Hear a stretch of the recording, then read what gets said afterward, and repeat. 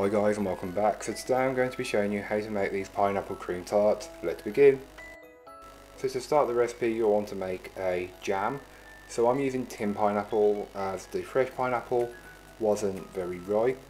So you'll just want to drain the liquid away from the fruit, then place the fruit into a saucepan but keep the juice for later on. So into the pineapple you'll want to add some granulated white sugar and some water, and then give it all a good mix just to incorporate it a bit more. So then you can place it onto a medium-high heat and allow it to simmer for a couple of minutes just until the fruit starts to break down, and it will become a little bit more stringy, but it will look more like this. It will look more like crushed pineapple.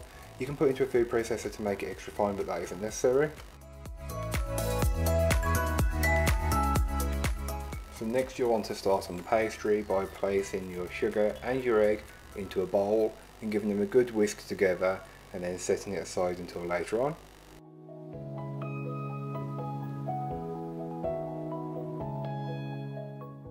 So into your food processor or into your large mixing bowl you can place your flour and your butter and then combine the two until you've got a sandy consistency. Making the pastry by food processor is much quicker and it doesn't allow the mixture to warm up very much.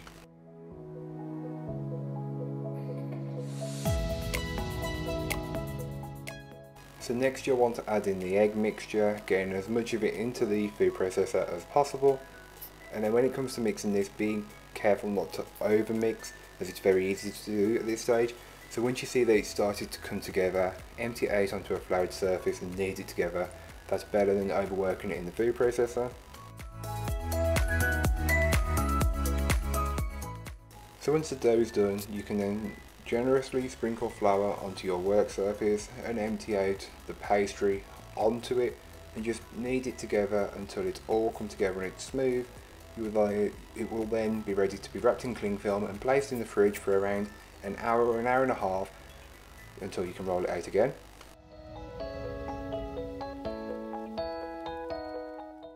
So a couple of hours later I sprinkle some more flour onto my work surface and then place my dough back on top and then sprinkle some flour on top of that and then start to roll it out.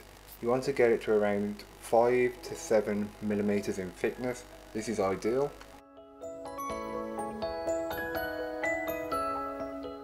So here is what your dough should look like once it's been fully made.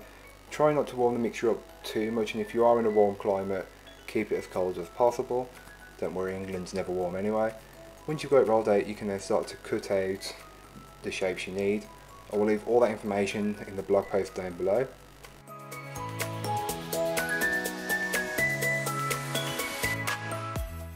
So you can take your cut out of pastry and just slowly and steadily work it into the cupcake tin.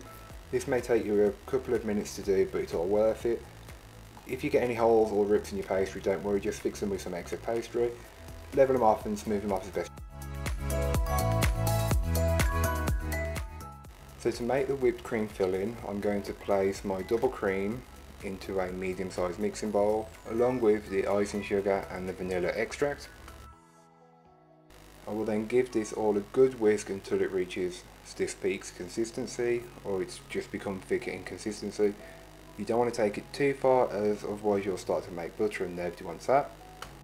So once your pastry cases are fully baked and cooled, you can then start to fill the bottom of them with a good amount of the pineapple jam that we made earlier on. You don't need a lot of pineapple, but if you want more pineapple and less cream, feel free to use more pineapple here and less cream now. You just want to pipe a good amount of cream into there, and you'll want to smooth it off using a spatula or a palette knife, whichever works. So to make the icing that goes on top of the tarts, you'll want to place your icing sugar and pineapple juice into a bowl and give it a good whisk just until you've got the right consistency. You can then add in your colour, which I've added lemon yellow. Just mix that in until it's fully incorporated. You may need to add more water or more icing sugar to get the perfect consistency. But once you've got it, place it into a piping bag and then you can start to pipe it on the top of each tart. As you can tell here, it looks a bit messy to start with, but then it'll level and smooth itself off as you pipe it. You'll then want to repeat this stage for the remainder of the tarts. These aren't perfect looking, but they went down a treat, and I really do hope you get to try them soon. and let me know in the comments down below if this is a regional thing to the Midlands or West Midlands, or whether it's a national thing. If you've tried them, let me know and where you're from. So thank you so much for watching, I hope you enjoyed. If you did, don't forget to like, comment and subscribe for more from me. I'll be back again next week with another video, so join me then. If you have any video suggestions for the future or in the meanwhile, leave them down below. I will leave all the links in the description down below that you may need, to my social medias, my blog and everything else, so check all them out. And yeah, that's all for this week. Bye guys.